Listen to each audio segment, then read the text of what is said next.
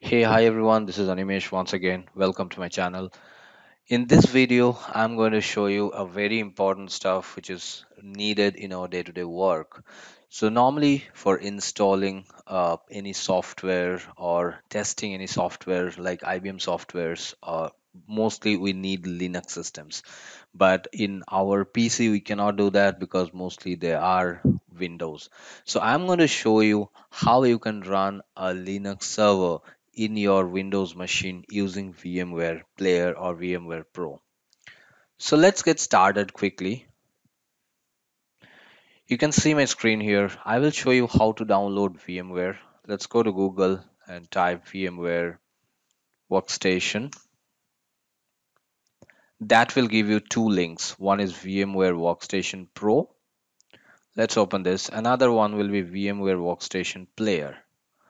Now, the difference is VMware Workstation Player is a very good tool to start with, and it's an evaluation tool which you don't really need to pay too much amount of money. But VMware Pro has a limited time frame within which you have to buy it. So mostly it will allow you VMware will allow you to use it for a limited amount of time, but after that you will have to buy it. So I would recommend you can go with VMware Player, just that it doesn't have a few features, but mostly we don't need those advanced features. When we want to run a Linux server on my PC, I can very well do that with VMware Player. We don't need a Workstation Pro. So let's go ahead and download that. I will not download it. I have already downloaded it to make the video faster. So you just go ahead and download Player, or you can download VMware Pro.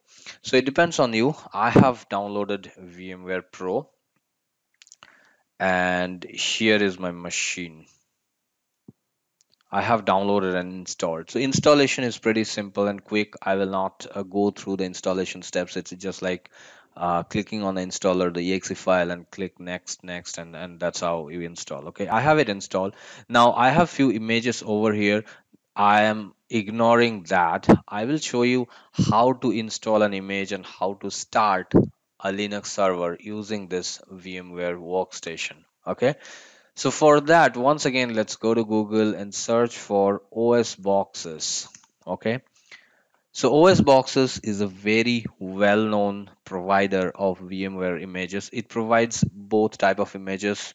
It provides image for VirtualBox as well as VMware. Now, personally, I prefer VMware. So let's go to VM images. Once you go to osboxes.org, VirtualBox images. I don't prefer that, but you can go there. I'll show you VMware for the sake of this video. VMware images. Once you go there, you can see the different flavors. It provides a lot of flavors. So normally, if we are talking about Red Hat Enterprise Linux, mostly we will use CentOS. So let's go ahead and download VMware VMDK. Okay, stands for VMware Development Kit. Okay, once you click there, you will see several options. Now, out of these options, you can go ahead with any one of them. But personally speaking, few of the images are doesn't work. There are few issues. But I have tried this and this image CentOS 7, 8, 1804 and 1810. I have tried both these images, so you can try them out. They work very well. And there are again in this page they give two options, VirtualBox and VMware. So for my VMware workstation, I'll go to VMware and download the VMDK image. Okay, and you can look at the info section. It gives you what is the username and password, so you can use this username and password to log into the server, and that's where you can do sudo also. And later, once you sudo and be root, you can change anything, you can do anything and everything in the inside the server. So go ahead and download this VMware Workstation VMDK image. I have already done that. As you can see, the size is big, so I have already done that. Okay, so once you are done with this step, I'll show you how do you really install the image. So go to File. Once you install and open the VMware Workstation or VMware Player, you go ahead and open File. New virtual machine, click on next. It should be custom. Now here it gives the version of the workstation. All these things will be same. Here you can choose which one you need. So I am using work CentOS 7 64-bit. Yeah, these are the default ones. You can change your name. I can say my CentOS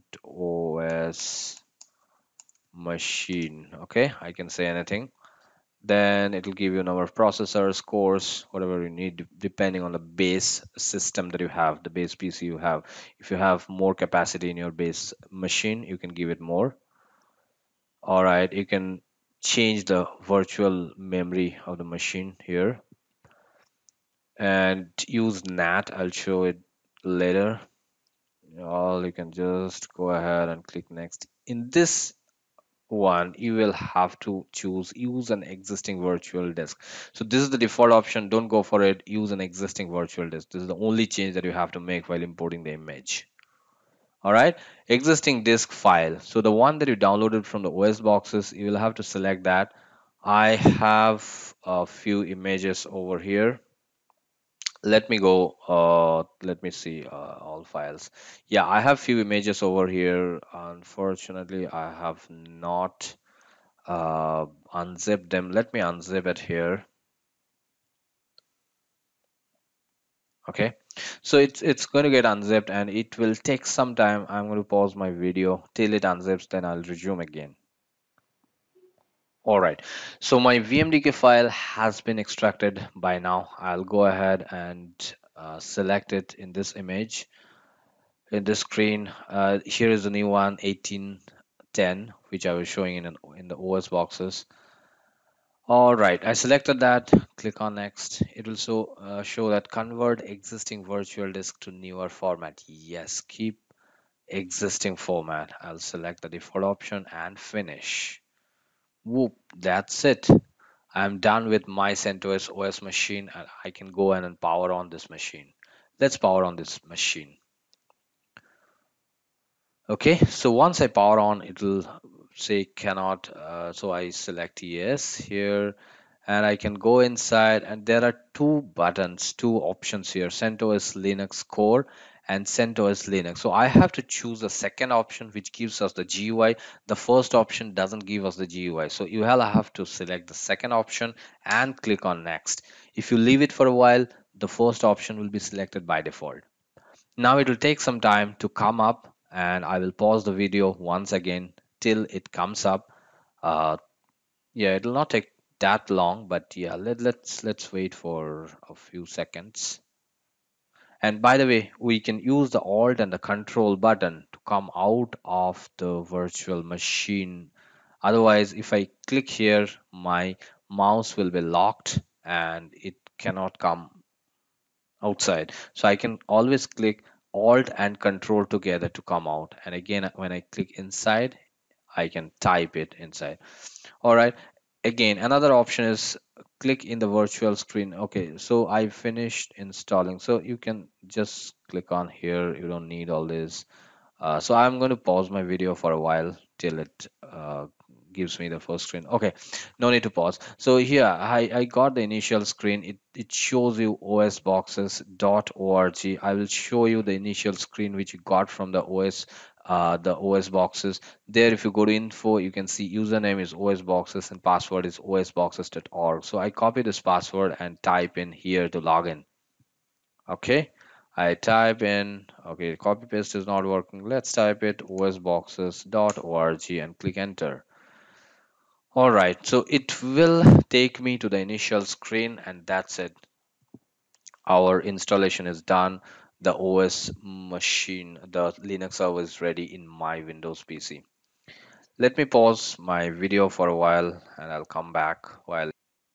All right, so here is the machine. I can see that it has been installed. I click next. I just do some of this. I skip it. Start using Linux OS. All right, so here this is very important. We have to see that this network connectivity is there. So what it shows is if you see the symbol, that means this Linux server is connected to your local machine, and you can see that it is connected. Okay, it's on and wired connected. And you can right click here and go to, you can right click and open a terminal, and here you can just type one more thing. You can type get the IP. All right, it's taking a little time. IP, and you can see if you get an IP address, that means it's connected and we are good. You can type ping google.com and you see that the connectivity is working fine. Thanks once again for watching. We'll see you again. And this video will help you in all my other videos where I am showing you how to install different softwares. And this is how I do, and this is how you can do in your local machine. Thank you so much once again. Goodbye for now.